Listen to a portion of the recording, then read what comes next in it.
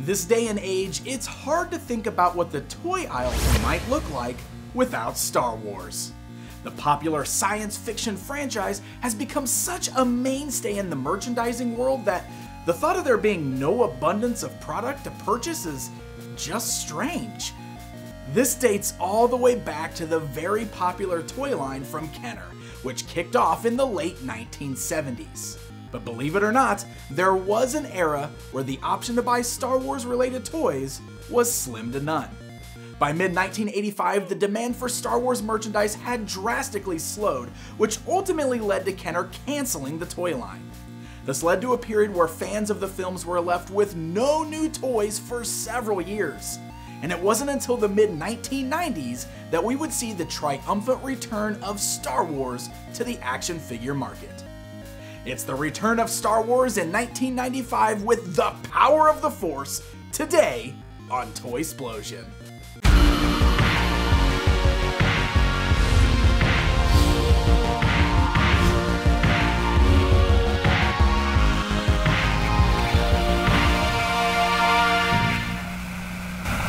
Star Wars Power of the Force Collection. Darth Vader leads an evil empire towards universal domination.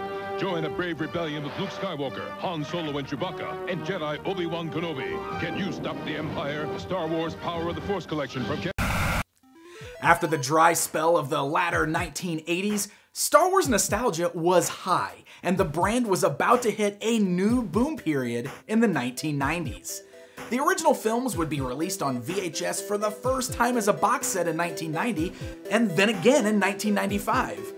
Brand new video games would hit the popular home console market, and to go along with all of this hype, new toys were a must. The Star Wars license was actually shopped around.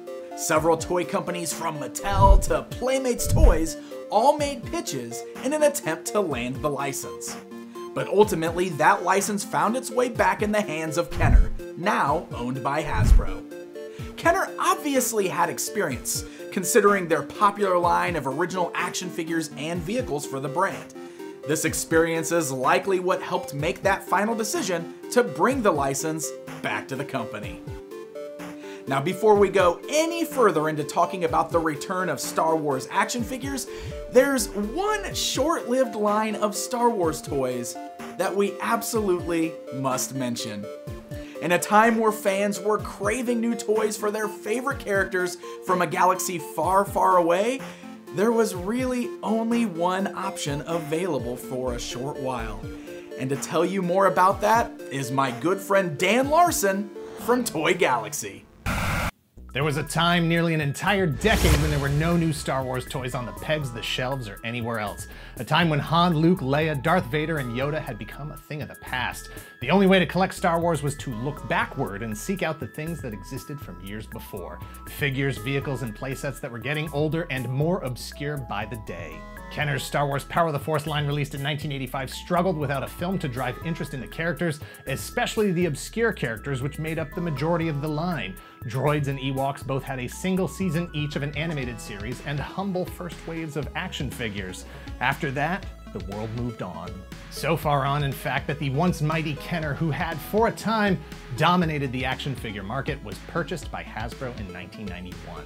The toy license was so far down in value that one of the only options for collectors looking for new Star Wars figures was a line of bendy figures called Bendums, manufactured by Just Toys in 1993. This is trash compactor stuff. I mean, a bendy figure is bad enough, but a bendy Yoda? That's not even that bendy. What does it have, like 2 points of bendy? Bendy R2-D2? Where does it bend? Why does it bend? If you think likenesses were bad on the pre-photo print Black Series figures, then you don't know about the pain of Bendham's Obi-Wan Kenobi. But a return was building. Fans were beginning to seek out the toys of their youth. Interest in Star Wars was growing, and if the internet had existed, everyone could have come together and let Kenner know directly and more quickly. Kenner wasn't responding to the whispered grievances of young adults talking to each other in the privacy of their own homes. It was the darkest time to be a Star Wars action figure collector, and there was no guarantee that it was ever going to change. The only thing they could truly hold on to was hope. And Bendums. The Bendums that I talked about. Back to you, Dan. The anticipation of a brand new line of proper action figures and vehicles from that galaxy far, far away was incredibly high. Fans were chomping at the bit to find any news on this upcoming toy line. You see, in the early 90s, the internet wasn't quite the go-to source for finding all of the toy news that you need like it is today. So we had to rely on print magazines to get our latest news on the toy industry. It was the April-May 1995 issue of Lee's Toy Review that gave us our very first glimpse at what was to come. In their coverage of New York Toy Fair, one single photo showing an early prototype of the upcoming brand new Luke Skywalker was shown next to that vintage Luke action figure. It got fans talking and fueled the excitement. Just a few short months later, the first wave of brand new Star Wars action figures hit store shelves. Let's start by taking a look at the new packaging. The first wave is commonly referred to as the orange cards or the red cards, due to that orangish red lightsaber-like beam of light seen behind the action figures. To the side of the figure is a photo of the character from the film, with the signature Darth Vader helmet illustration appearing in the upper corner of the packaging. The shape of the helmet also dictates the shape of the card back, as that corner is contoured to the curves of Vader's helmet. This packaging would be the standard for several years to come, though eventually changes would come that would see the orange replaced with green. As a result, some of these figures would end up being found on green cards as well as the orange cards, which resulted in fans seeking out these variations to add to their collections. Keep that in mind as we're discussing these figures, because running changes that resulted in figure variations would become a major part of collecting this line for die-hard fans. A total of 9 action figures were released in the first wave. As we're getting into them, it's important to note the unique design of these early figures. You see, these Star Wars figures are notorious for their overly buff bodies. Seriously, Luke has been working out. They all have. But why exactly was this design choice made? In an interview with StarWars.com, team leader of Kenner's 1995 Star Wars design team, Tim Hall, had this to say. The biggest decision we had was about the importance of balancing the needs of collectors with those of kids. Specifically noted by Tim was the heroism and excitement that kids want in toys today. So essentially, Kenner hoped that more superhero-like proportions would help make Star Wars toys appealing to a generation of kids who are currently infatuated with the Mighty Morphin Power Rangers. This brand new action figure of our main hero depicts him with his classic white shirt and tan pants, as seen in A New Hope. The likeness on these early figures certainly feels like a step up from the vintage Kenner toy line, but as you'll notice with this entire first wave, they still aren't quite there yet. We would still be a few years away from the figures looking a little more like the actors from the films. And I know I already mentioned the overly muscular bodies earlier on, but just look how buff Luke is here. His pecs are practically bursting out of his shirt. The articulation is basic on this initial wave of figures, with the head turning at the neck, the arms moving at the shoulders, the legs at the waist, and the torso turning at the waist.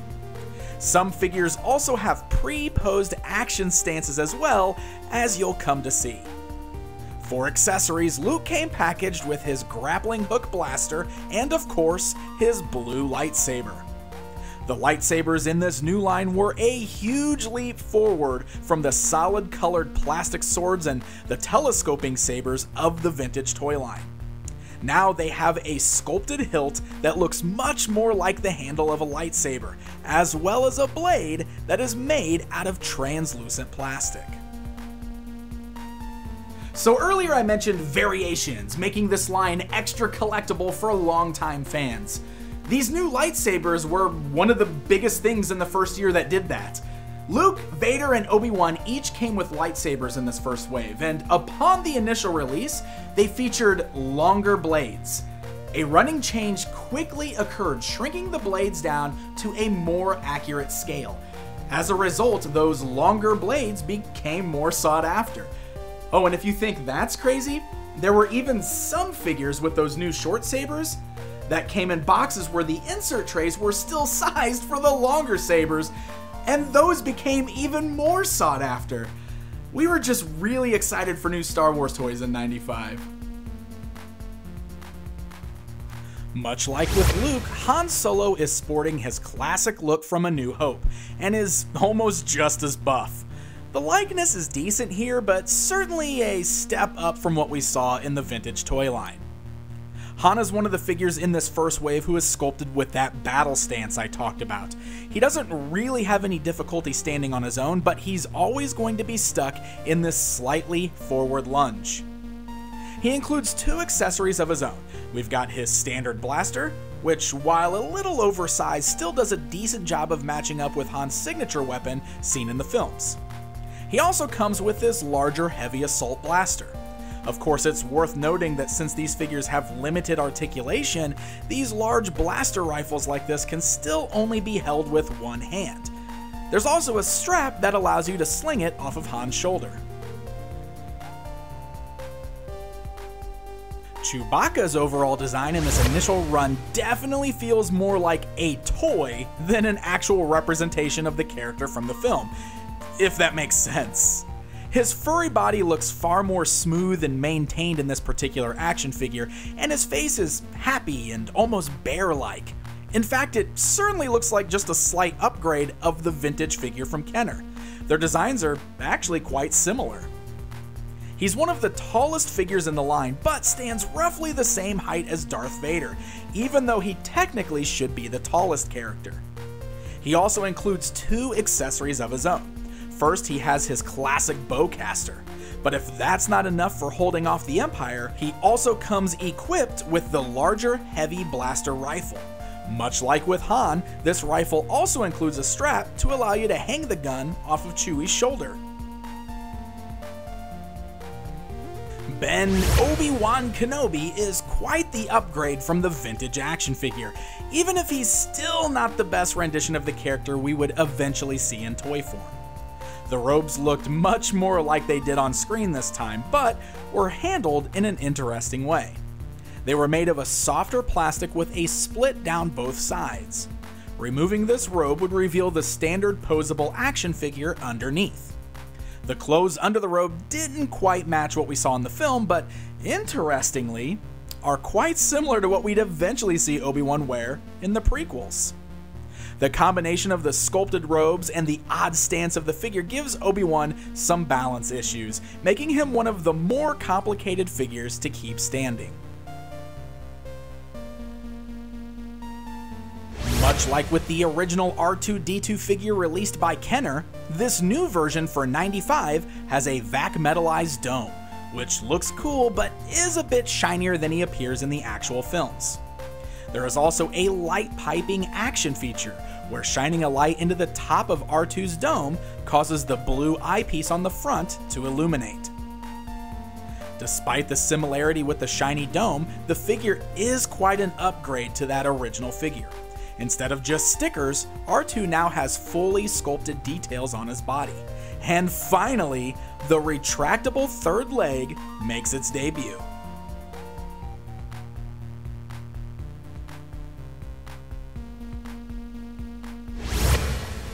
C-3PO has an ultra shiny vac metal finish, much like his original figure release. He's one of the few figures in the line who didn't get buffed out, which could have been hilarious, let's face it. His limbs are rather skinny and do a decent job of looking more like the version of the character we saw in the films. The arms are bent, much in the manner that 3POs were often seen. His legs are in a bit of a wider stance, but overall, this 1995 release was a bit of an upgrade over the original. Princess Leia's release in this series was notorious for its, frankly, ugly design. She just doesn't capture the beauty of the princess that later releases eventually did. While she isn't as muscular as the male figures in this lineup, the overall thought process of making the figures bigger and more action-oriented still had an effect on her design. Her stance is real far apart in sort of an action pose, and her costume isn't quite as accurate to the film as we would hope it to be. She's wearing the white outfit made famous in A New Hope, but instead of it just being a robe, she's instead wearing a cape and a skirt. Both of these are made of a softer plastic and are removable, revealing a white bodysuit underneath that really doesn't look at all like what we saw on screen. Ah, the Army Builder. The 1995 Stormtrooper fit in line with the rest of the figures in the series design-wise, complete with a large barrel chest covered by that signature white armor. The figure also feels a bit on the stout side, likely because he kind of feels like he doesn't have a neck due to the way the helmet head was designed. He's also another figure who has a bit of a battle pose to his legs, making him one of the figures who might have some issues standing up on his own. But that certainly didn't stop fans from buying multiples to build an army to stand behind Vader. I know I sound repetitive by now, but it has to be pointed out. Darth Vader is just as muscular as the rest of the figures in this first lineup. Now, of course, Vader was always tall and felt like a larger-than-life villain. He's supposed to be big and scary. So honestly, I didn't think too much of it back when this figure first came out. I absolutely loved it. The cape is made of a softer plastic and just rests around his neck, making it easily removable. He also comes with his signature red lightsaber, designed much like the new saber seen with both Luke and Ben, but with a translucent red plastic for the blade. It's also worth noting that the hilt for this one is a solid black plastic with no extra painted details. This is another area where the figures would go on to see better details and more accurate designs as Kenner and Hasbro moved forward in years to come. Of course, you can't have a line of Star Wars toys without the memorable ships and vehicles from the films. Lucky for Kenner, they had already designed a ton of these for their original toy line. So for this first series, Kenner opted to recycle the molds from the originals, usually just updating the deco and adding some sound effect features. Like with the electronic X-Wing here. The new deco made it look much more like the X-Wing that we saw on screen, and the new sound effects certainly made it feel like an upgrade. The TIE Fighter, on the other hand, was handled almost the opposite, as electronics were removed from this release. The mold is essentially the same, except the canopy now has an actual window rather than just a sticker. The wings are much smaller in scale than the wings appeared in the film, but this was for the sake of making the toy sized more appropriately for kids to handle. The Millennium Falcon is mostly unchanged from the original release, but the design from that original was so strong, this seems perfectly acceptable here. The top panels can be removed to essentially reveal a playset within the ship, complete with several scenes from the films that can be recreated with your action figures, including the cockpit, the gunner station, and the Deseret game table. Moving away from A New Hope, we also got the Imperial AT-ST in the first wave. This version of the Chicken Walker feels a bit smaller than it should, specifically in the head portion, but it's still a really fun toy, complete with a button-pressing walking mechanism that seriously cracks me up. And we can open the hatch on top to place a Stormtrooper inside, since we didn't have a proper AT-ST driver figure at this point. And then on the smaller scale, we've got the Land Speeder. The new deco makes it look much more like the version from A New Hope, but it is considerably smaller than it should be. Instead of a place to properly seat 3PO and R2, there are just foot pegs on the back so that they can stand on it. The hood can pop open to reveal a sticker of an engine, and the wheels on the bottom can be lowered to create a hovering effect that actually works pretty well. Off to Mos Eisley Spaceport. Eventually we'll get some figures of that scum and villainy that hang out there. It's easy to look back at these action figures now and get a laugh at the lack of proper character likenesses or the absurdly beefed up bodies. But it's important to understand just how huge this particular release was. Star Wars toys were back, and fans couldn't get enough. At this point, there had not been any new Star Wars films since the 1980s, but that didn't matter. Star Wars was experiencing a renaissance, cementing its staying power and setting up permanent residence in the toy aisles. It's weird to think about a world without a section of Star Wars action figures hanging off the pegs, but that didn't become the norm until this relaunch in 1995 truly showed us the power of the Force. Hey guys, thank you so much for joining me for another installment of Toysplosion. I really hope you guys enjoyed this episode. I want to give a few special thanks to a lot of people who helped me out. First of all, my awesome supporters over at Patreon. I could not do this without you guys. Thank you so very much. All the names you see scrolling across the screen, wonderful, wonderful people. If you want to get in on the action, head on over to patreon.com/pixeldan. Check it out for yourself. I also have to give a massive thanks to my good friend Dan Larson from Toy Galaxy, who not only made a cameo in this episode, but also helped me out with some fact checking and reading over the script. Dan, thank you so much for your support. It really means a lot to me. Also, my good friend Jonathan over at Preternia.com, who was awesome enough to help me out with some of the vehicles that I didn't have. He took a bunch of photos for me. Jonathan, thank you, man. I really, really appreciate it. And just all of you guys, thank you for watching, for always continuing to support me, and keep watching, guys. I got more of this on the way. And how awesome is this shirt, right? This is just the greatest shirt ever. Until next time, my friends.